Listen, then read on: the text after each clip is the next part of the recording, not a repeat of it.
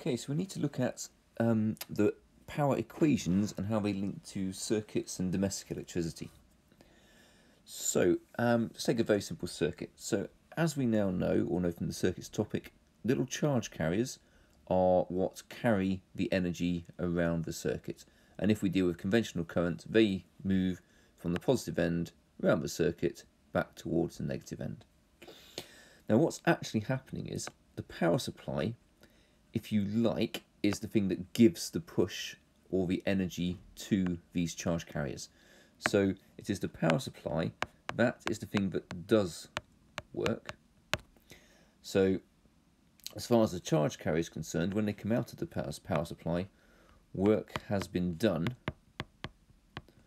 on the charge carrier by whatever the power supply is, if it's a battery or a cell or whatever. And that's actually what the whole thing about volts or potential difference is. Potential difference, remember, is the difference in energy per unit charge between 2 points in the circuit. We talk about it in terms of volts, but remember volts are also joules per coulomb. Or in other words, it is the amount of energy, joules, given to each single unit of charge, which is a coulomb. So as the charge carrier goes off around the circuit, when it gets to a component or part of a circuit that it has to get through, what happens is it ends up, if you like, giving some of that energy, some of its volts, some of its joules per coulomb to the thing that it goes through. And when you put a voltmeter across a component to measure the potential difference, what that's actually doing is going, how much energy per unit charge do we have before the device or the component? How much charge per unit energy per unit charge do you have afterwards? And what is the difference? And that is the potential difference, or the volts or the joules per coulomb that's been used up or given to the component as the charge carrier goes through.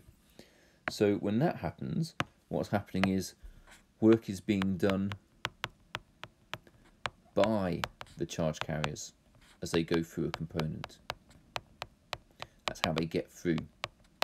So you've got these two separate things. You've got work done on the charge carrier by a power supply to give it energy to make it flow in the first place.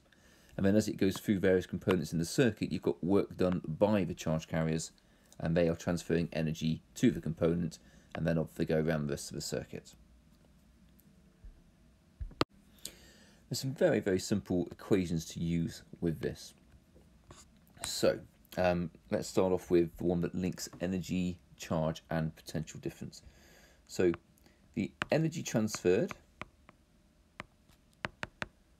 that could be on or by, depending on what's going on, is equal to the amount of charge you have multiplied by the potential difference.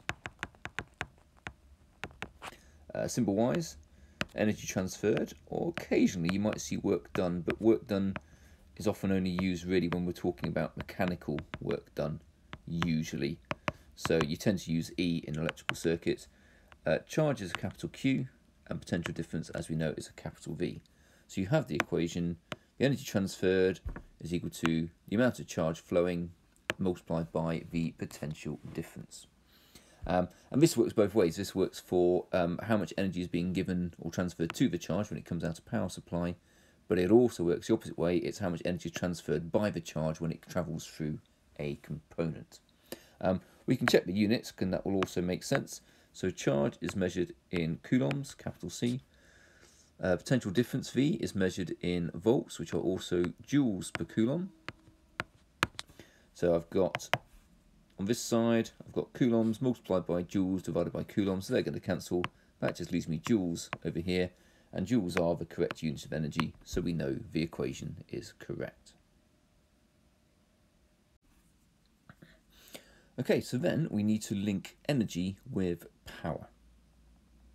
So in all physics, not just circuits, power is simply the rate of work done or the rate of energy transfer.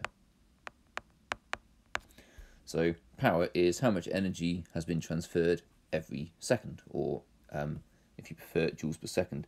power, if you remember, was measured in something called watts, capital W, and we had the phrase, didn't we? What is a joule per second?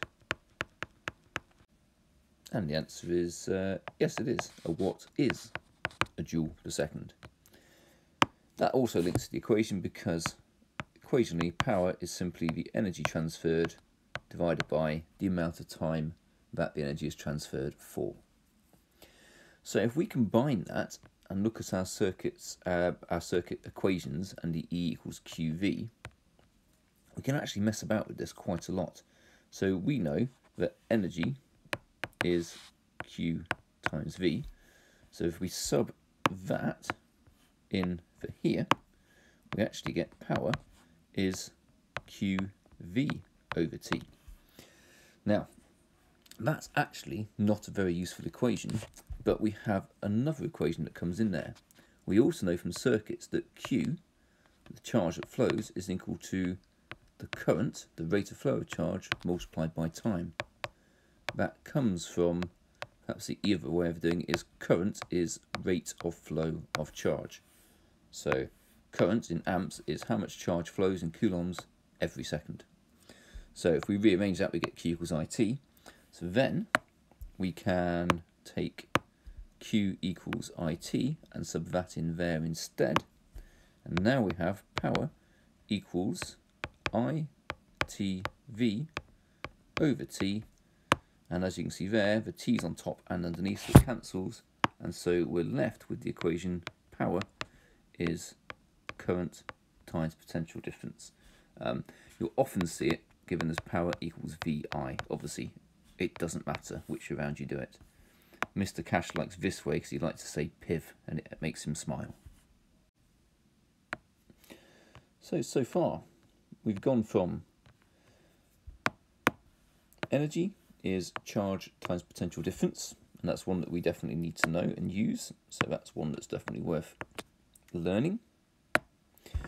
We can also then use the fact that we already know power is energy over time, and that's one that you should already know anyway from the basic mechanics stuff.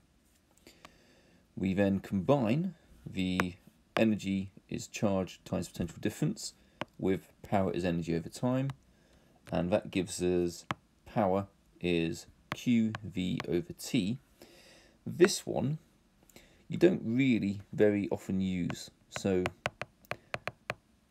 not often useful, only ever as a stepping stone to get to where we're going.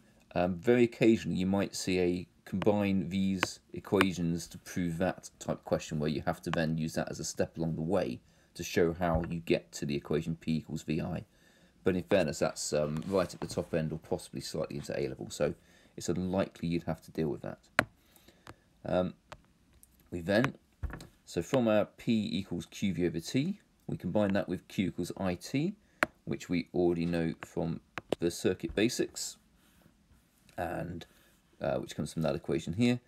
We combine all those together and we end up with PIV or P equals VI. And again, this is one of those that you need to know and learn. However, it doesn't quite stop there, because we also have Ohm's law. We know V equals I times R, which actually comes from current is determined by the potential difference you have divided by the resistance you're trying to push that current through. So actually, there's several options of putting those back into this equation. So one option is we could take I equals V over R, and we could sub that into here or into here, and that would give us P equals V over R times V, which equals V squared over R.